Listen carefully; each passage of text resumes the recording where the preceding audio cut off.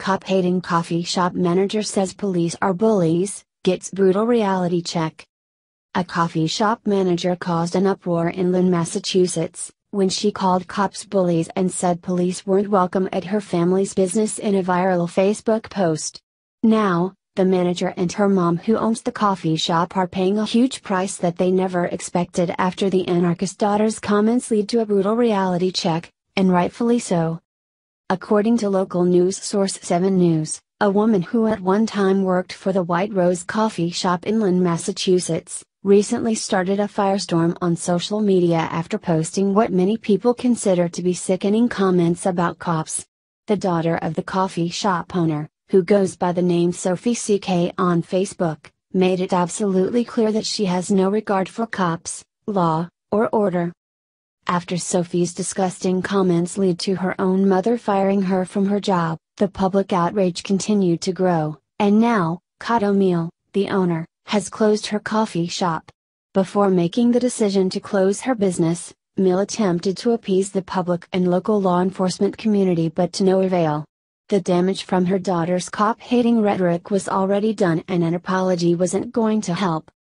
According to Blue Lives Matter, Sophie posted the following comments on her Facebook page: "I don't really care if all of the 3 Lynn police officers I've ever seen in there stop spending their overall negligible $3 in my business. I'd much rather my Black, Latinx, Muslim etc. customers feel safe." Sophie went on to clarify to one respondent that Latinx is a gender-neutral term for Latino or Latina.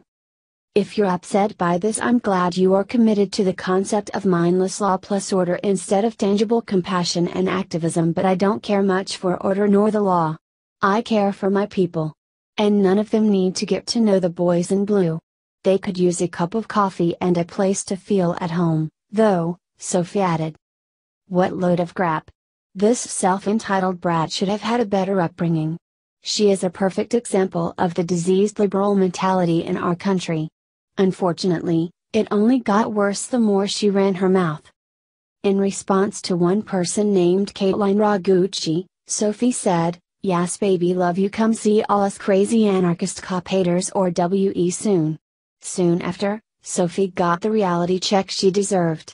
You see, contrary to what the liberal media would have you believe, the vast majority of Americans don't hate law enforcement, but they do have a dislike for those who disrespect them, which this story went on to prove.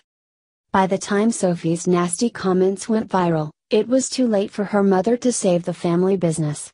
Meal told News 7 that her daughter received threats of violence from angry people on social media. Some of the people who were outraged by Sophie's comments reportedly said they hope she needs to call the police to protect her one day and that they don't respond. Business at the coffee shop took a nosedive following the incident. Meal told 7 News that she believes online trolls killed her business and that she's now closed for good. "It's a combination of factors. I'd say that I've just had enough. I'm exhausted. I love my daughter and I want to heal my daughter and my relationship," she said. "In my opinion, this coffee shop owner's cop-hating daughter killed her business. Her failed business is nothing more than a victim of her decision to raise a degenerate like Sophie.